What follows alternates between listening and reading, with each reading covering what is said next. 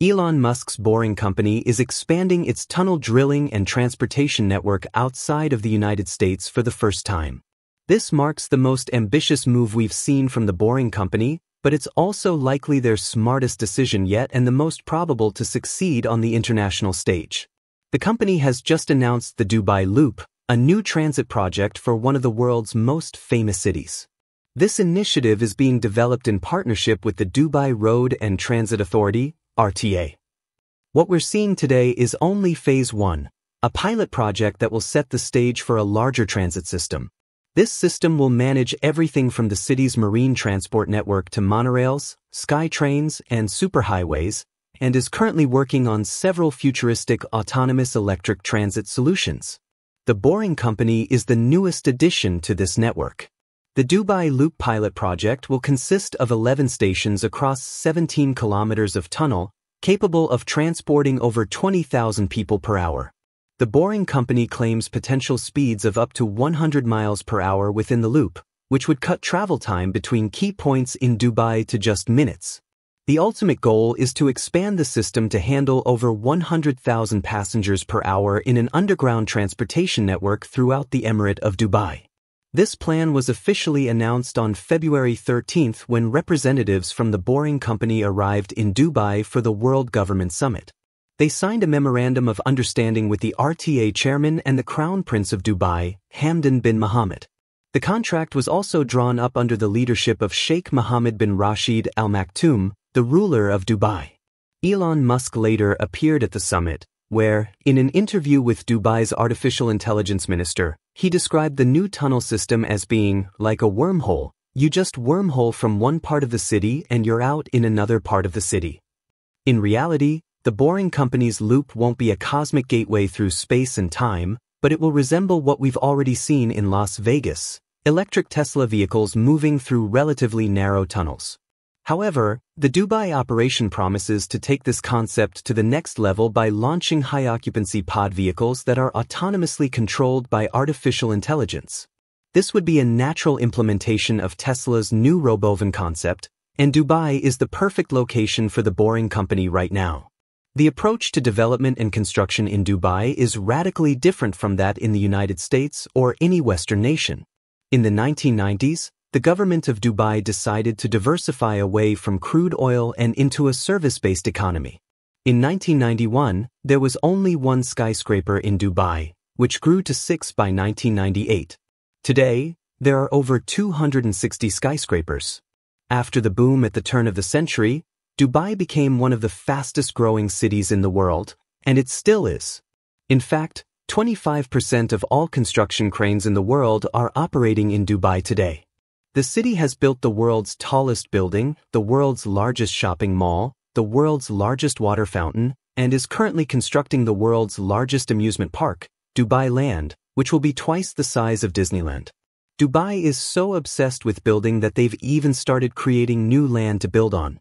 The Palm Jumeirah is an entire suburb constructed on an artificial island shaped like a palm tree, and they're currently working on a second palm-shaped island neighborhood. The World Islands is another project, a chain of man-made islands, each themed after a different country. Yes, there's even a North Korea island. All this is to say that if there's anywhere in the world where you want to build something absolutely insane, Dubai is 100% the place to do it. So, Elon Musk and the Boring Company are likely to get along just fine here. Dubai's geography also lends itself well to the Boring Company's loop design. The majority of the city is built in a long, narrow strip along the coast of the Persian Gulf.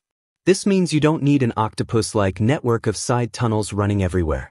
Instead, you could service most of Dubai with a two-way, dual-bore tunnel running underneath the city's main highway, branching out into smaller collector loops through high-traffic areas in the downtown.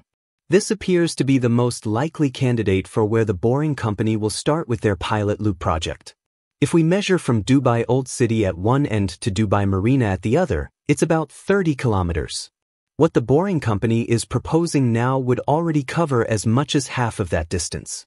It's worth noting that neither the company nor the government has specified whether the 17 kilometers of tunnel refers to the entire amount of tunnel going in both directions or the above-ground distance the tunnel will cover from Station 1 to Station 11.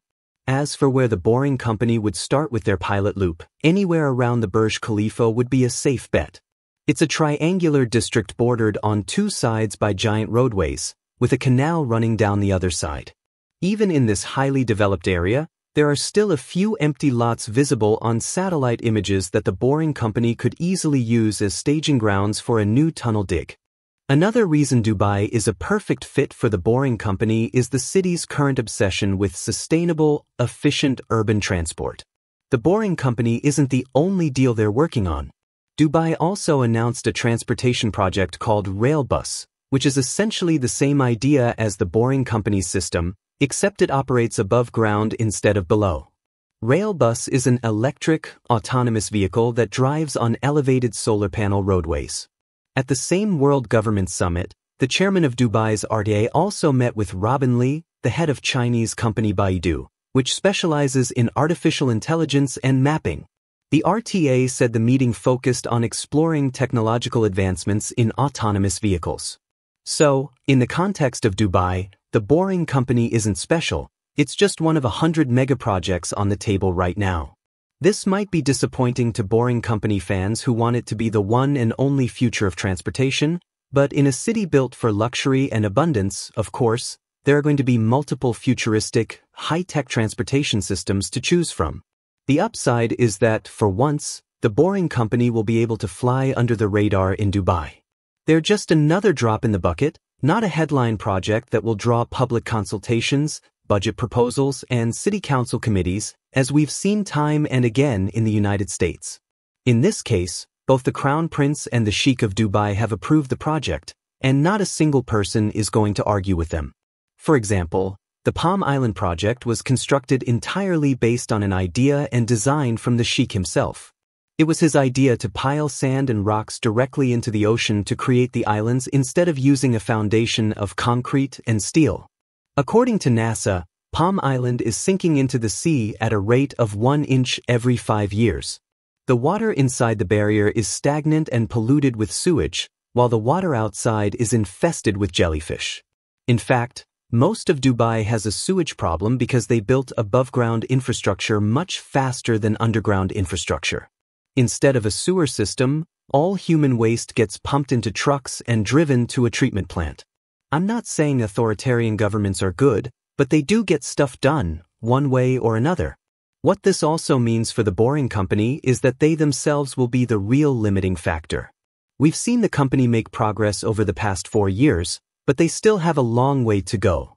Even with a green light to build over 100 kilometers of tunnel and over 100 stations in Las Vegas, they have yet to achieve even 10% of that goal.